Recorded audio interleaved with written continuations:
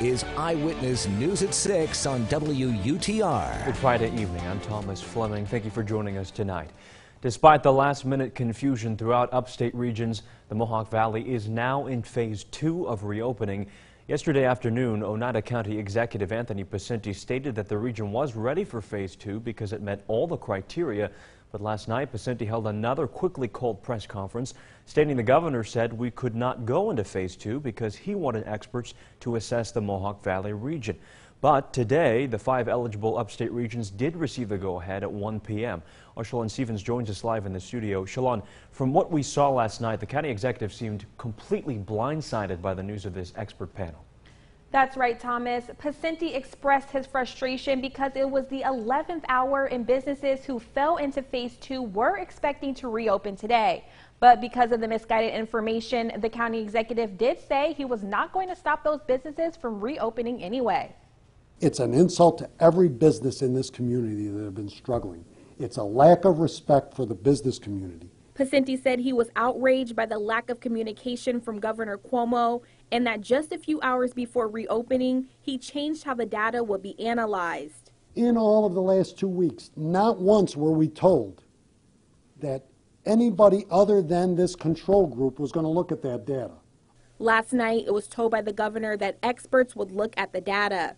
All of a sudden now, these 2 doctors are going to look at our data that, based on the criteria established by the governor, and have said now that we can't enter Phase 2. Pacenti said we met our numbers, and based on what they showed is why he was confident in proceeding into Phase 2. He established the criteria. We met the criteria. Our numbers are good. You know why I know our numbers are good? Because we keep the numbers for the entire region. I said that earlier today. We keep all of the data for all of our counties.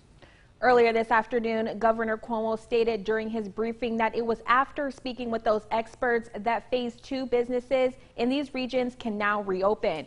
Reporting live in the studio, Shalon Stevens, Eyewitness News. Shalon, thank you.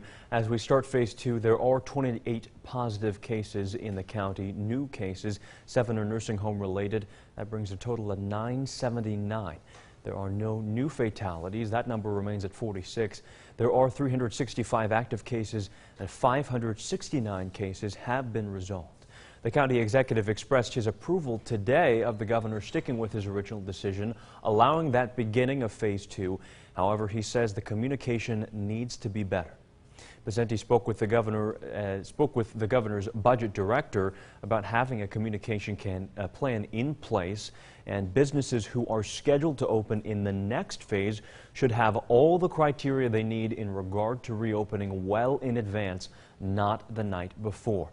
Pacenti says things are different upstate, and the state has to communicate with them so that they can understand what is going on.